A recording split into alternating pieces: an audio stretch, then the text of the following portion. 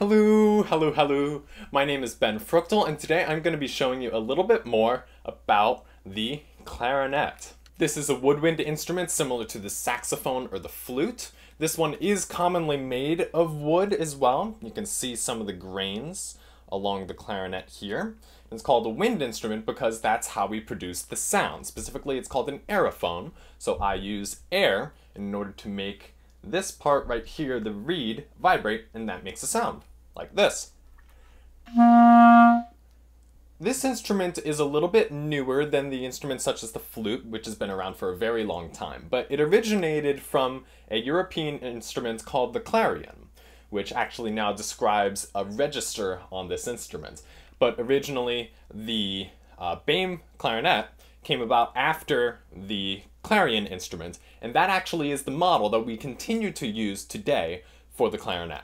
This instrument has one of the largest number of parts between many of the other instruments out there. So actually, I want to take a little bit of a closer look for that one, so right here.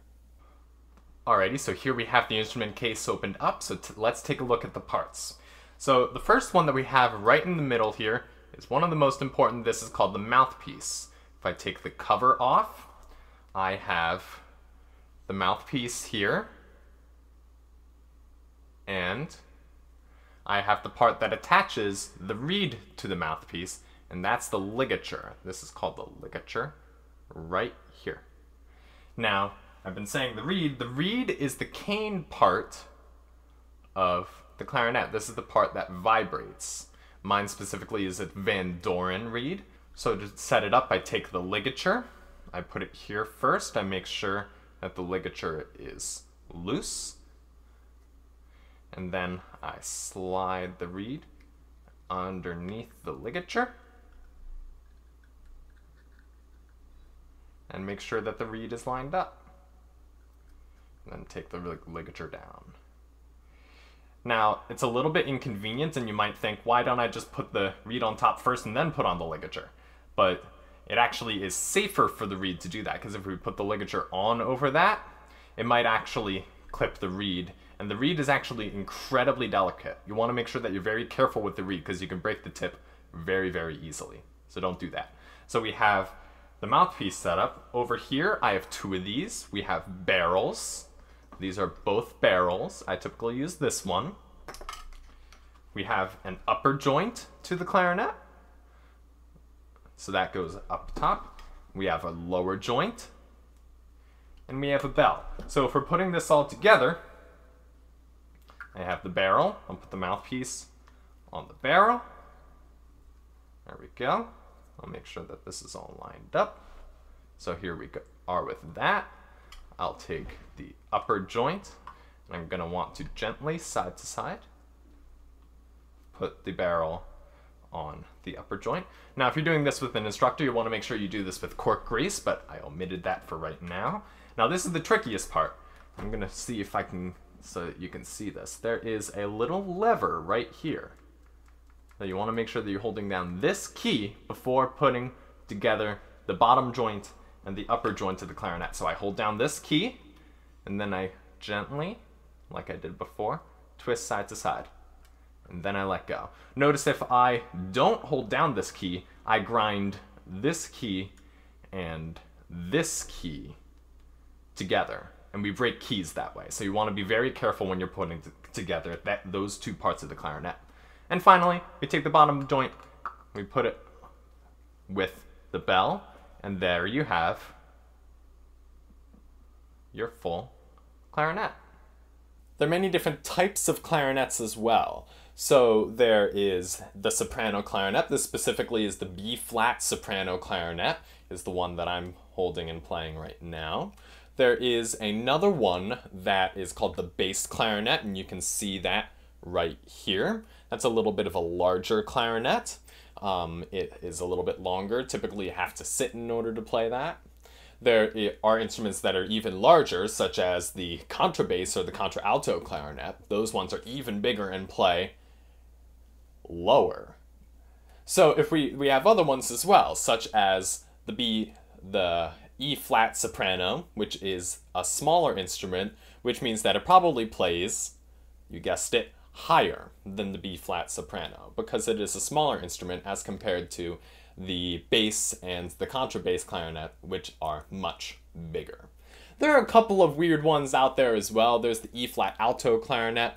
We don't use that one that often. There's one called the basset horn, and that one is actually in F. That is a type of clarinet, but we don't use it that often at all.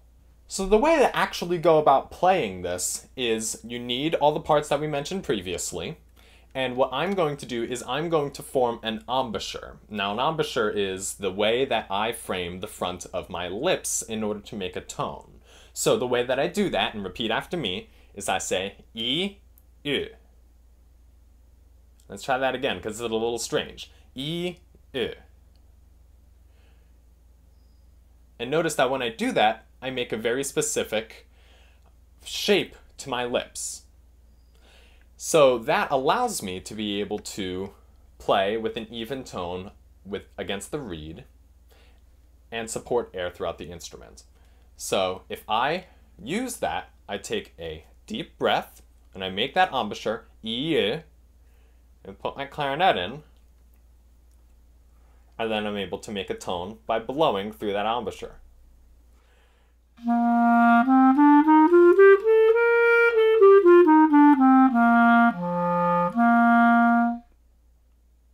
Now notice the other thing that I changed was I changed the number of fingers on the instrument as well. So I'm going to play with just this top hand right here, and I want you to notice where the sound goes as I lift up fingers. Alrighty, so listen closely.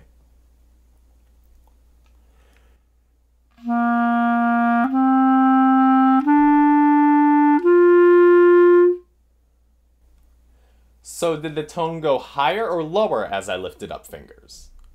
It went higher, right? So as I put down fingers, the tone gets lower on the clarinet. As I lift up fingers, the tone gets higher. There's only one exception to that, and that is this key back here. And when I push down this key, what happens is I go up a register, and that allows me to access even higher extents to the instrument, such as this.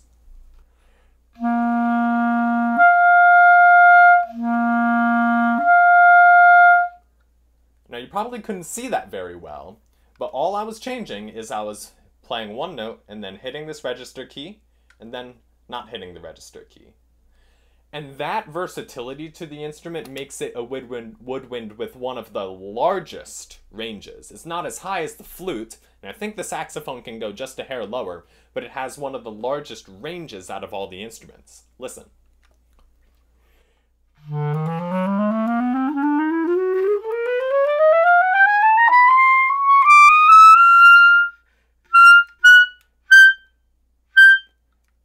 And I don't want to go too much higher than that.